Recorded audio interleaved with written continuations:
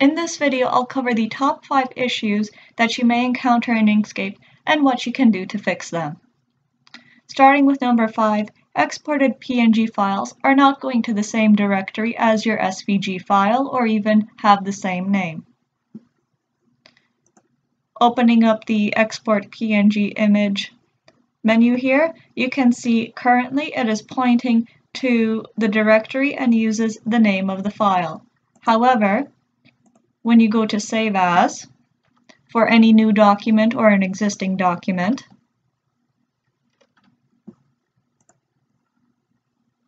it does not take this into consideration and does not change the file name it is pointing to. You can adjust it directly or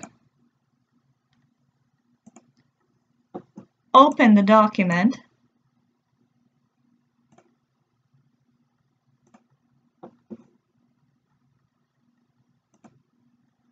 to see it take the corresponding file name and location correctly.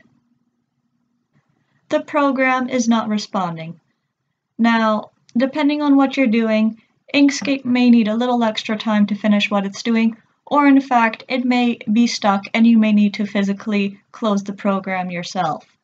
Before this happens, as you're working, you'll want to save any major changes that you need to by using Ctrl+S or using File and selecting Save from the menu.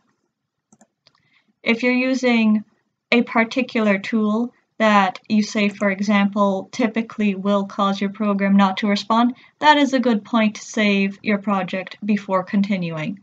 In my case, that would be roughen parts of path, as well as any large bitmap pictures which I want to trace.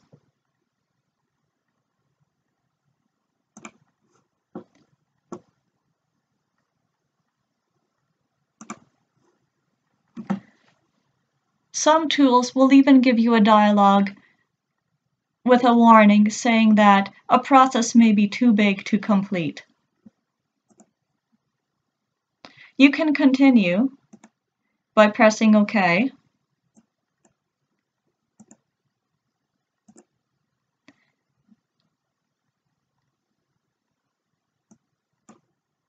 And you can see here that the program is working, but it is having trouble processing all the information. You can give it time to work, and occasionally, if you see not responding in the top menu, even close it manually by selecting your application and closing all windows for it. It'll give you the option to wait for the program to respond or close it. When you go to reopen your project, if you save at regular intervals or for major changes, you will not lose any major work. Number 3, having trouble adjusting the width of a stroke, or something about it just seems off and it does not reflect the control points of what you are drawing. What this means is that if it does not reflect your control points, you may have sections which look unusually thick or even unusually thin, and you did not set this up to actually do that. In this case, it will look like you have a few different control points for width in place, but without actually having those in those particular areas. This will be fairly obvious if it happens to you when you're working, because it makes it extremely difficult to get the right appearance you want for your outlines. What you want to do to fix this is typically use the node editor, and normally at one of these transition points you will have a node that you can drag to manipulate to see if it fixes the problem, or alternate the calculated angle. You can zoom in to get better control and make this area as thin as possible, as well as adjust it with more control.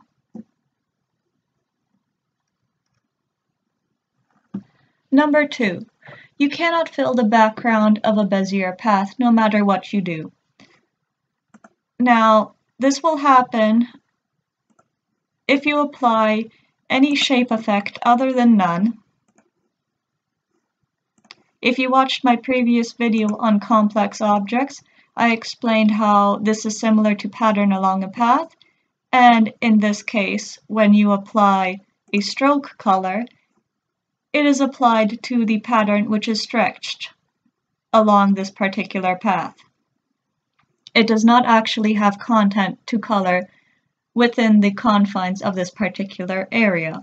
The easiest way to reliably add a fill color to a closed Bezier path is to duplicate it and remove the power stroke effect.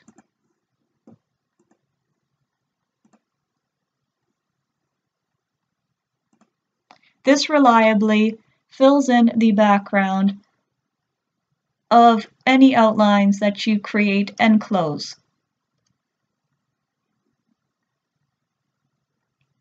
You also have the option of using the paint bucket tool. However, this one is a little less reliable in that it will use the surrounding contents to calculate what area it should be filling. Finally, number 1, strokes and objects that have a mind of their own. Suppose you're working on your vector illustration and you start seeing line segments which start to pop out, which you did not create yourself. You may in fact be having a root issue at this point. You can reopen your document, see if that fixes the issue, but even if everything does appear normal, you still may have a root problem. Make sure all your layers are set to not be visible to check if any strokes or objects are placed on the root. You will want to move these to an editable layer. Select everything you see, right-click it, select Move to Layer, and select the layer you want to move it to. Now they are all placed on a single layer or even a group of layers if you decide to do that. Now, why might you want to do this? For one, if you are going to move a series of objects, if any of them are on the root, if you were to move, say, this object, for example, you might have those lines sticking out at areas you don't want them to. There are also issues when moving large groups of objects. For objects which do not go into their correct position in relation to the others. In this case, I have a part of the head which did not go to the correct position. What you would do in this case is select the objects you want to move again, and you might want to consider grouping them together before moving them to a new location. You can then ungroup it, and it should stay in its correct position at this point.